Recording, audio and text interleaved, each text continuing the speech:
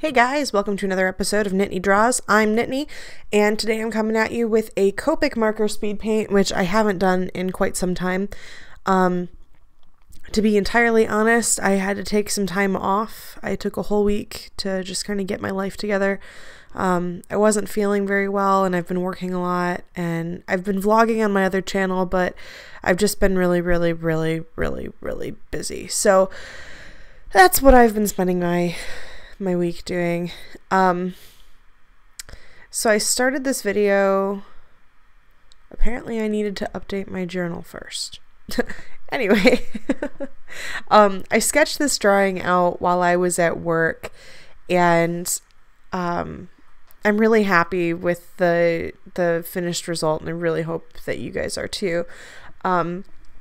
I found some of my watercolor brushes while I was working on my office and unpacking boxes and stuff.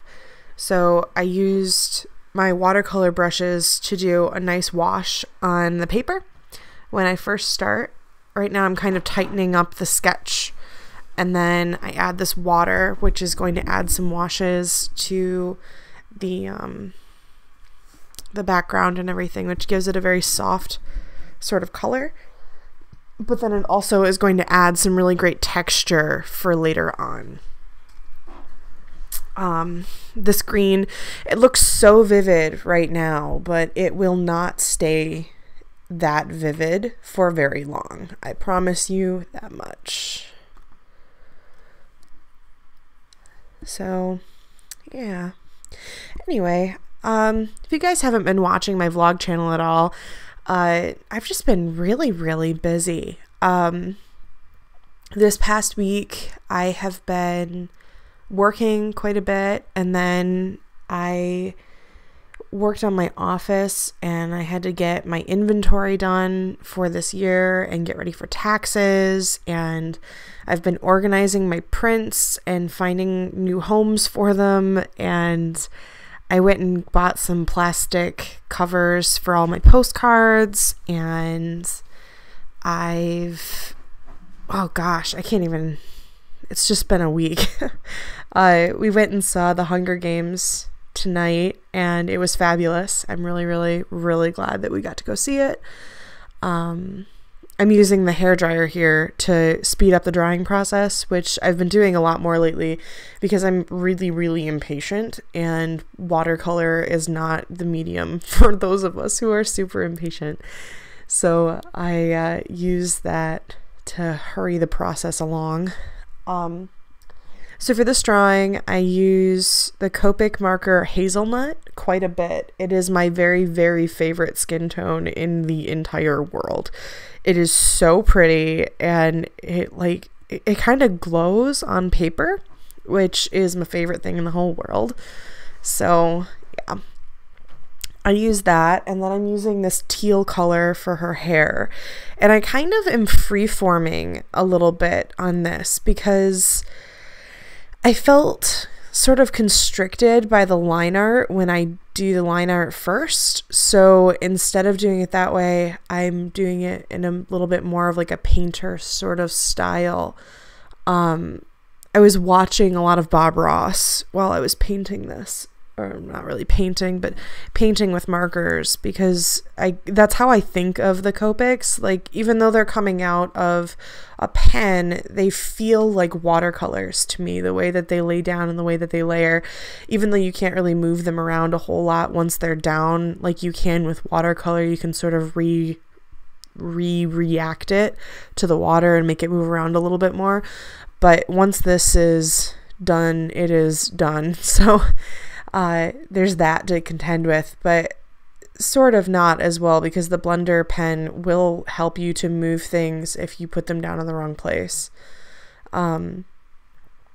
So yeah, this drawing is really long, like really long. So I'm actually going to divide it into 2 separate videos, because it's sped up pretty fast and it is still ridiculously long.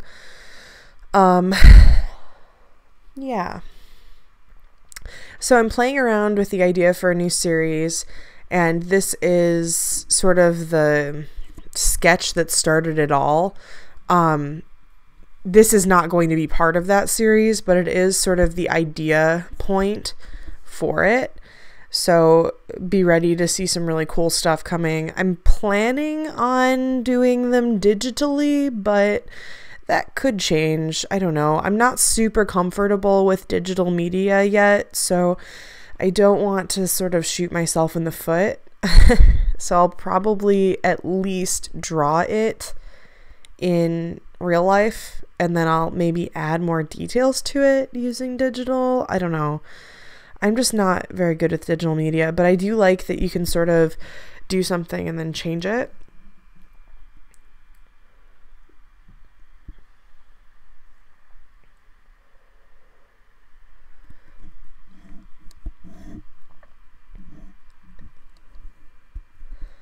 So at this point in the drawing, I am like, I don't know, probably an hour into it. I had just started some Bob Ross up and was listening to it and really enjoying myself. And it's such a long draw. I don't even know how long it took. It probably took me close to 6 hours to finish. It's also kind of big.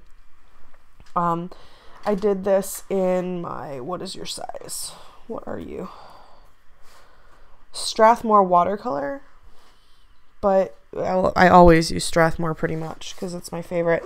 But this one is the 400 series cold press watercolor paper in 11 by 15 inches, 140 pound. And I've done a few things in this book so far, but I don't usually do things this big. I usually try to stick to the 8.5 by 11 range.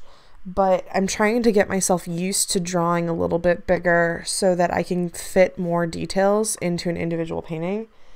I did pick up some gouache this week, so I'll probably fiddle around with that as well.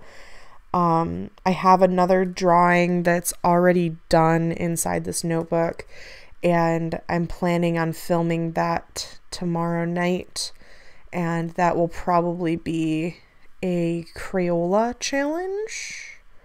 I don't know.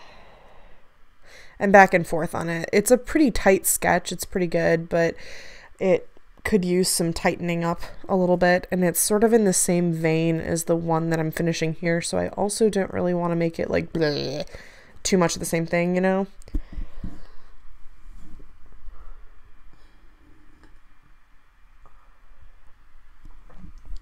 I'm not super great with geometric shapes, and you're going to see some geometric shapes start to take hold in this picture, and that's kind of frustrating.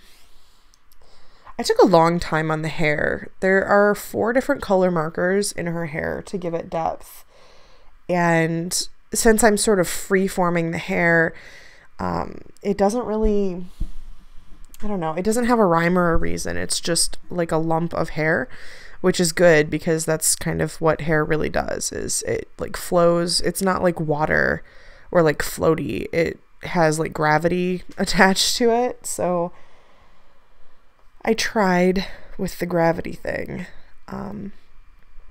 I do have a tendency to do underwater things, if only because gravity is not the problem anymore. It's water, and water makes things free flow and move upward and float around the face and stuff, and I like the way that that looks a lot. I like the like floofy sort of thing. But yeah, this is a long drawing. Like, look at this. It's gonna be 10 minutes before I'm finished with this first video, which means that the second, because I divided it like straight in half, so that means the full video would have been 20 minutes long. That's insane. Absolutely insane. Yeah.